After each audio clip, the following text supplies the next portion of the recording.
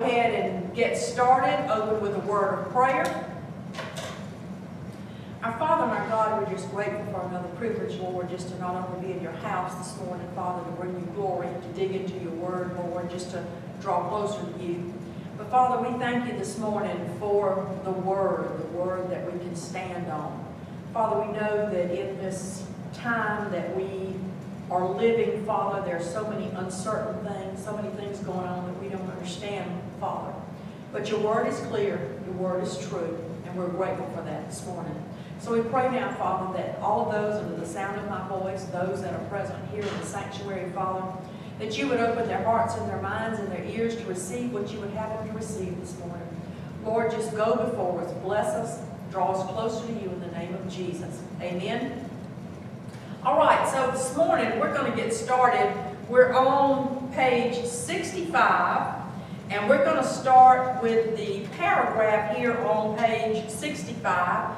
And I want to, as I always have to do, I want to go and recap back just a little bit. And at the bottom of page 64, it says that in order for us to live a faithful life, there are many theological issues that we need to understand. Theological issues are absolutely vital to our faith, and a lot of these are the ones that are going to determine what we believe and how we act. So there are times that we need to focus on the theological issues. Let me define theological for you one more time. It is the systematic study of the divine of scriptural belief. So if we believe God's word, we want to study God's word. These things are vital to our faith. So, as we've already opened with prayer, we're going to be almost to the top of page 65, and let's talk about, there's no way that we can ever fully understand God. Now, Deuteronomy 29, verse 29 speaks into this. Now, I'm going to read it in my New Living Translation. Before we get started, let me read this. Listen very carefully. Deuteronomy 29, verse 29. It says, "The Lord our God has secrets known to no one. We are not accountable for these secrets, but we and our children are accountable forever for all that he has revealed to us, so that we may obey all the terms of these instructions." Now, let me read a little commentary. There are some secrets that God has chosen not to reveal to us, and they're for these reasons. Sometimes our minds cannot fully understand what God is trying to tell us. God's nature and his universe is a lot of times far and above anything that we can ever imagine. There are some things that are unnecessary for us to know until we become more mature. God is infinite, he is all-knowing, and we do not have the capacity of God to know everything. However, this verse shows that although God has told us everything there is to know at a certain point in time, he has told us that we need to obey him. He has told us enough. Therefore, disobedience comes from an act of will, not from a lack of knowledge. My children used to always say to me, "Well, Mama, I didn't know." And I'm looking at them like, yes, you did. You did know. And there's a lot of things, especially in the world and the time that we're living in today. There's a big chasm, probably far greater than the Grand Canyon, from right and wrong today. I mean, we see it. You turn on the TV and you see this and you're thinking, that is unbelievable. We've heard the story of the man just shooting the child in his front yard because he rode his bicycle through. Or somebody in the park shooting a baby in a stroller just because they can. This is evil. We certainly need to understand that these things are evil. There's no other way to describe it. So, through God's word, we know enough about him to be saved by faith and to serve him. We must not use the limitation of our knowledge as an excuse to reject His claim on our life. God has a purpose. We are called according to His purpose and to His glory. It's not about us. So, as we continue on page 65, there are things about God that are mysterious and secret, and that we will never know. But there are things that have been revealed, and they belong to us. Now, let's talk about some of these things. There's no way that we can go through our studies. This is our third study, our third book into the Holy Spirit. There's no way that we're going to be able to learn everything. But we're going to learn what God wants us to learn. That's what verse 29 has just told us. That in your maturity, in God's time, the Holy Spirit is going to reveal things to us. I firmly believe that this book is for this time. The world is in great turmoil now. And what we need to understand is that while the world is in great turmoil, there are a lot of things going on that we don't understand and are very foreign to us, because it's like the world seems to be totally out of control. Okay? So with that in mind, let's look at the purpose and why the Holy Spirit is so essential in your life. We're talking individual basis. How important it is for you. Okay? Now, let's talk about some of the things that have been revealed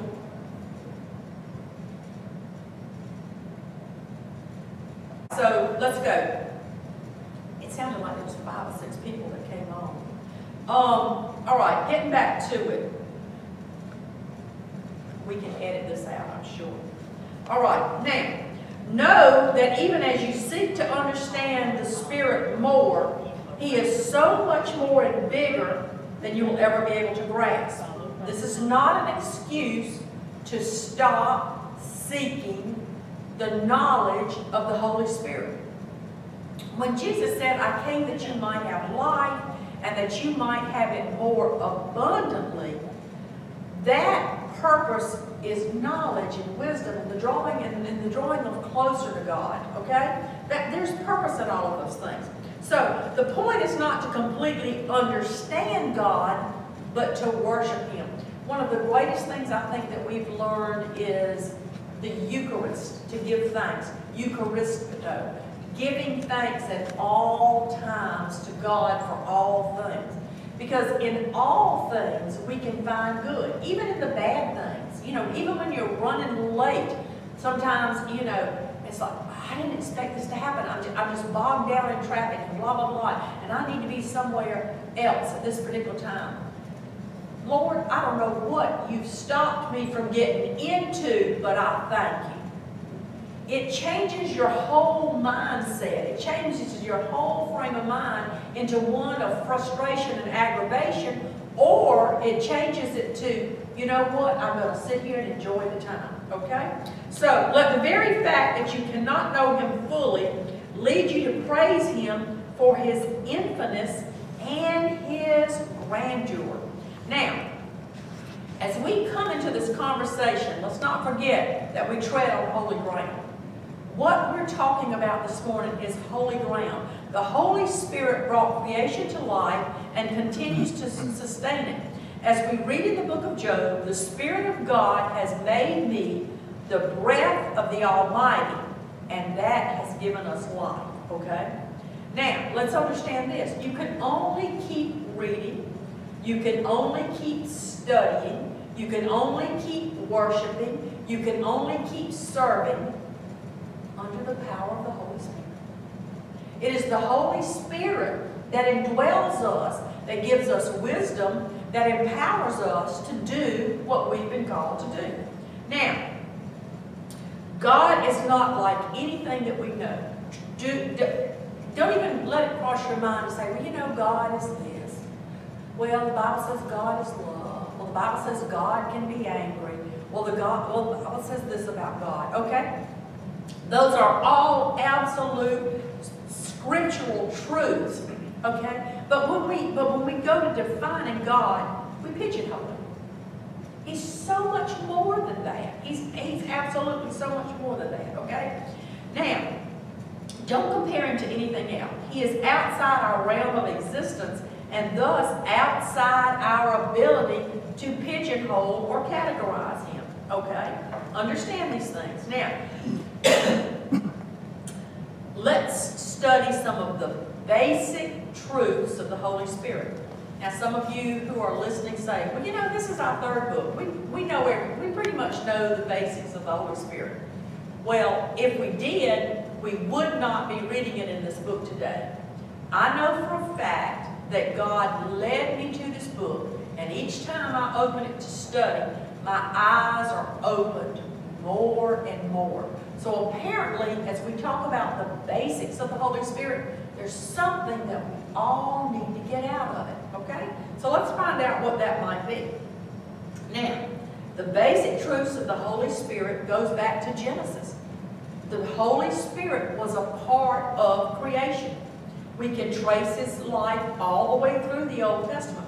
But we are going to start, and I pretty much always say this each lesson, and the reason I repeat this is it's extremely important that we get this.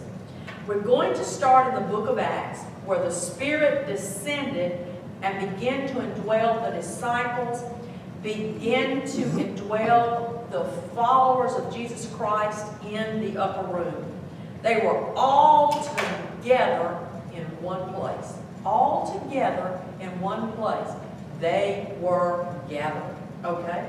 Now, they heard a mighty sound like a rushing wind that came from heaven, and it filled the entire house. Now imagine this. Jesus, the person that you spent the last 3 years following, has been crucified. Now he came back for a little while and he talked to him. He said, now I'm going, God's going to send you a gift. I need you to wait. And like again, let me remind you, they are waiting on something that they really don't have a clue what they're waiting on. They don't know who, they don't know what, they don't know when. But they are together, and let's define together. They're not only together in the physical, they're together in the spiritual. And they are waiting. And God comes in and blesses them with power. The Holy Spirit, the indwelling of the Holy Spirit gives you power. That you can say Jesus and you can overcome.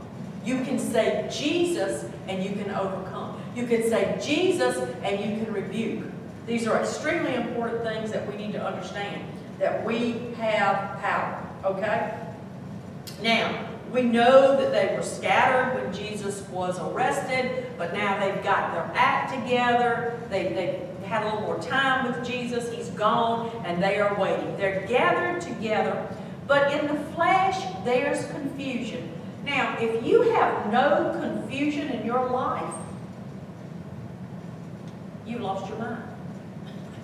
If there are things in this world that don't confuse you, I don't know who you think you are, but you're not God. We live in an evil world, and Satan is the author of confusion. He's going to try to play on your mind. Your mind is a battlefield, and that is absolutely what Satan wants. He wants your mind in confusion and turmoil. That's a basic fact. Let's remember that. Satan wants to kill, maim, destroy. That is what he wants for every one of us. Always keep that in mind. Now, yet when the Holy Spirit descended and indwelt them, there was a radical change. Think about Saul on the road to Damascus being blinded, and then not only later his physical sight being restored, but his spiritual sight being granted to him. Spiritual sight is more important than physical sight. Well, I couldn't get around if I couldn't see. Well, maybe you see a whole lot more if you had spiritual insight, okay? Keep this in mind. That's another basic, all right? From that point on, none of them were ever the same. I can say that with the indwelling of the Holy Spirit, it makes an absolute difference.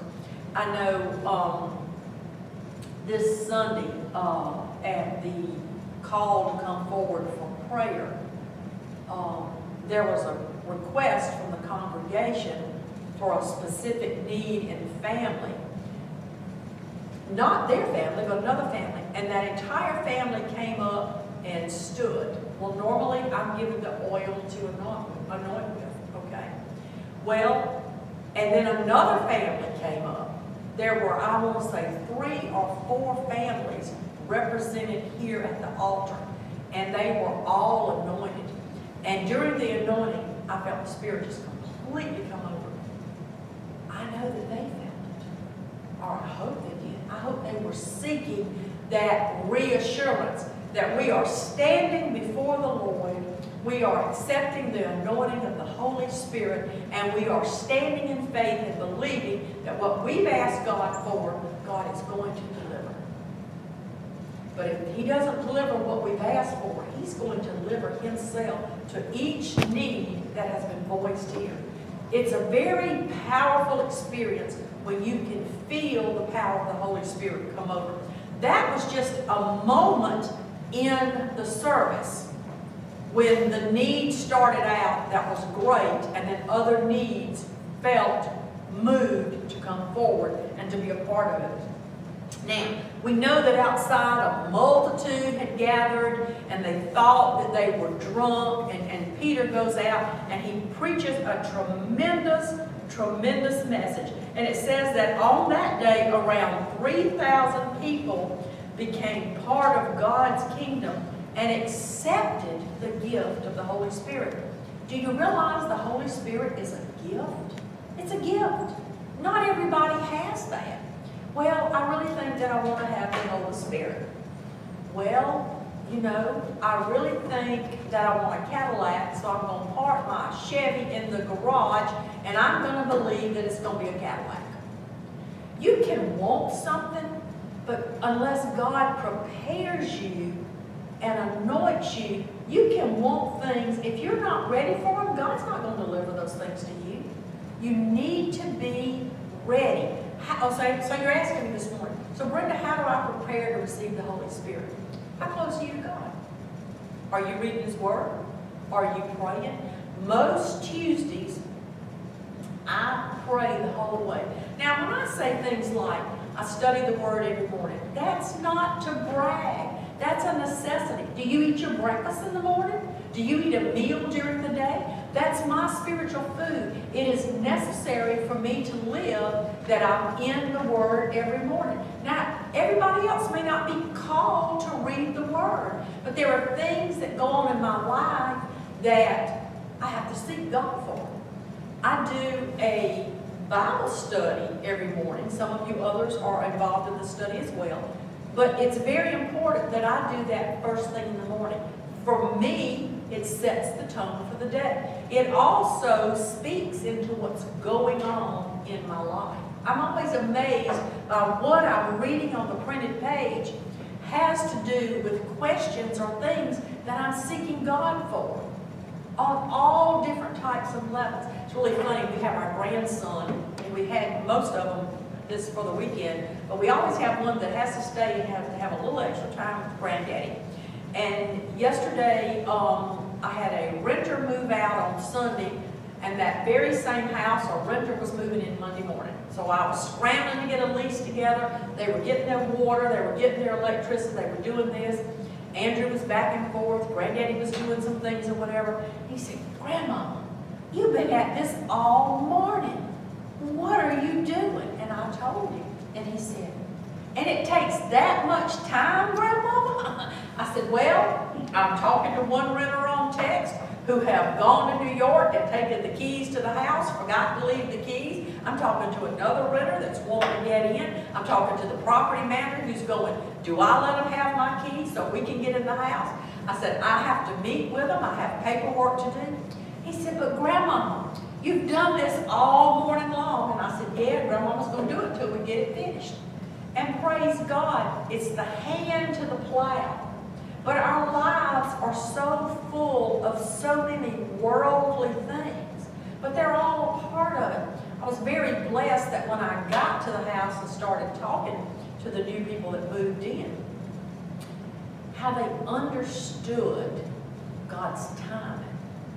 how blessed they were, because they had actually wanted this house several months back and were not able to get it. And the people that moved out were only there for 3 months. But God blessed them to be able to go back home in a roundabout way. You know, sometimes we look at things and we just, oh, that's just horrible. But if you let go and let God, you will be amazed at what He can do in your life. So, now, the Holy Spirit is a person. In John 14 and 17, we read that the Spirit dwells with you and will be in you, and this calls us to relationship with the Spirit.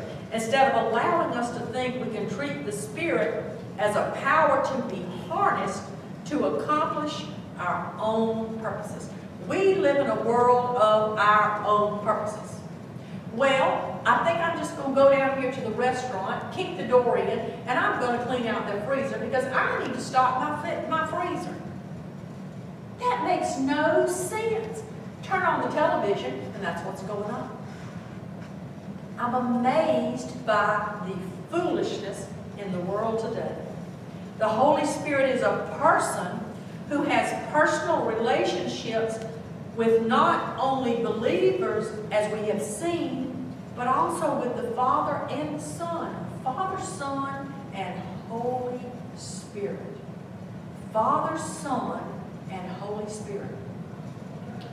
Understand they are three separate, but understand they are one, supernaturally, spiritually connected. If we are indwelt with the Holy Spirit, are we connected to the Holy Spirit? Through the Son to the Father? Have you ever thought about it that way? You absolutely, through the power of the Holy Spirit, are connected to Jesus Christ the Son, connected to God the Father. What a tremendous thing that is. Second, we need to understand is the Holy Spirit is not only a person, but the Holy Spirit is God.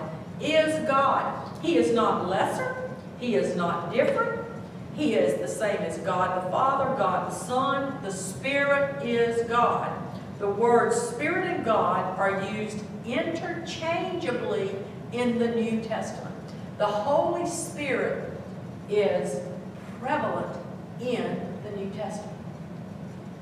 Somewhat of a shadow, just as Jesus Christ is shadowed in the Old Testament, as is the Holy Spirit. In the New Testament, Jesus is revealed, the Holy Spirit is revealed, and the Holy Spirit is with us, indwelling us. Does that make sense? Okay. Now, third, the Holy Spirit is eternal, forever and ever, amen, and is holy. We read where Jesus has given them the promise that the Holy Spirit will be with us forever. Never leaves us, never forsakes us. And in Hebrews, we read that it was through the eternal Spirit that Jesus was able to offer Himself unblemished to God. Now, let me explain that. Jesus was sinless, but it is because of the power of the Holy Spirit that Jesus is sinless. Okay? Do you understand that? Just as He enables us for our minds and our hearts to be open and receptive to God's Word. Fourth, the Holy Spirit has His own mind and He prays for us. Romans 8:27 says, He who searches hearts. See, God knows our hearts. He knows what's in your heart. You can hide it from everybody else, but God knows. He who searches hearts knows what is the mind of the Spirit, because the Spirit intercedes. In other words, the Spirit goes before us, takes us into what is necessary to be what God has called us to be. All right? Intercedes for the saints. Now get a load of this. According to the will of God. This is where so many people mess up. They don't understand the will of God. This world is not about you. And that's what's going on in the world today. It's me, me, me. Now, now, now. It's horrible. So don't tell me that this word that we are receiving in this little book is not what we need for today in order to live an abundant life in this world. Remember, an abundant life is the fruit of the Spirit. Love. Do you know what real love is? Love, joy. Do you have joy? Do you have peace? And there's times that our loved ones get on our nerves. There's times that the devil steals our joy. We have to grab it back. We got to jerk it back from it. Our peace. I hate to be torn up about something. Be agitated. Love, joy, peace, kindness. Do you show kindness? Are you good? Are you a good person? Okay, these are things. The Holy Spirit has His own mind. So many times in life, we forget to pray. We forget to pray. And then there's times that we pray for stupid things. We pray for stupid things, unnecessary things. And it's the loving indwelling of the Holy Spirit that guides us back to the things that are important to our spiritual walk. Our spiritual walk. Now, fifth, the Spirit has emotions. We can grieve the Holy Spirit. When you act out, when you sin, when you say and do things that are not pleasing to God, you grieve the Holy Spirit. We have emotions and the Holy Spirit has emotions. Understand that. God created feelings, and like anything else, they can be misused and they can be abused. But the intent and purpose of feelings come from God. He created emotions, which is why it's difficult to believe that the Holy Spirit has emotions. The Spirit is grieved when there is a breach in a relationship, whether it is a relationship with God or a relationship with other people.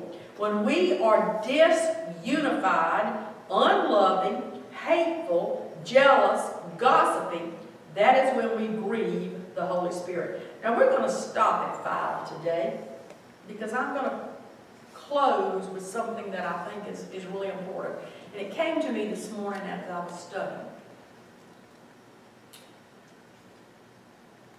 Christian people. Have you ever heard it said that Christian people are the worst?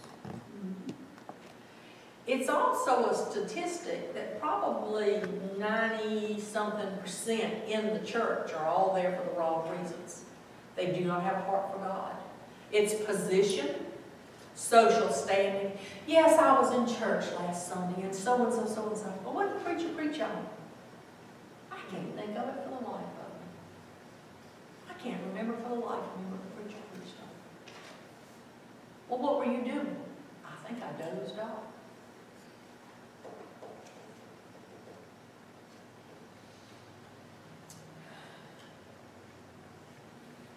Grieving the Holy Spirit. Grieving the Holy Spirit. Yes, Christian people can be some of the worst. You can fool some of the people some of the time, but you can't fool God.